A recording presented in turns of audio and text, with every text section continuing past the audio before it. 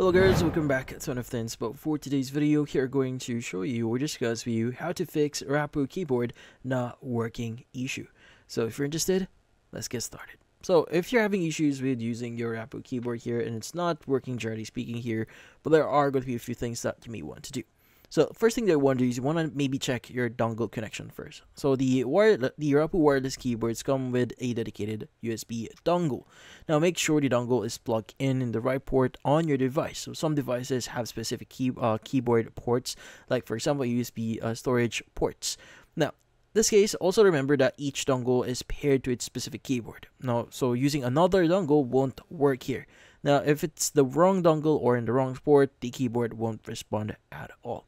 And also make sure that your keyboard is actually turned on. So in this case, check the power switch on your keyboard, flip it on the on position, and try pressing a key like an arrow key to see if anything actually responds.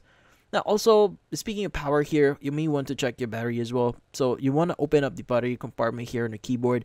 Now if you see a piece of plastic or paper or plastic blocking the battery, which in this case is used for packaging, you want to remove that piece of paper or plastic. So also try using a fresh strong battery here. So weak batteries often cause connection issues. So once you've replaced or fixed the battery, turn the keyboard on again and test it out. And also you may want to switch frequency as well. So Rapoo keyboards can work on different frequencies to avoid interference, and sometimes you may yours might not be set to the wrong, or it might be set to the wrong one here. So what you need to do is you want to hold on the FN on your keyboard. So if you do have it, so usually it's going to be at the bottom left in here or the bottom right here. It actually depends on your keyboard, but yeah, so you want to hold the FN key and press 1, 2, 3, and 4 one at a time. So again, while holding the FN key on your keyboard.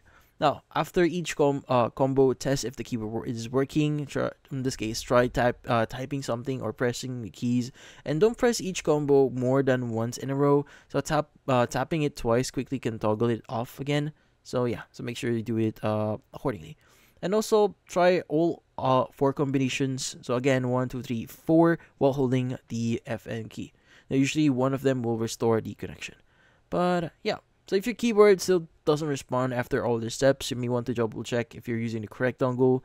In this case, you try using fresh batteries here, or if you're in the right frequency. But if nothing works, you may want to contact customer support to see what are your other options, especially if you just recently bought this one.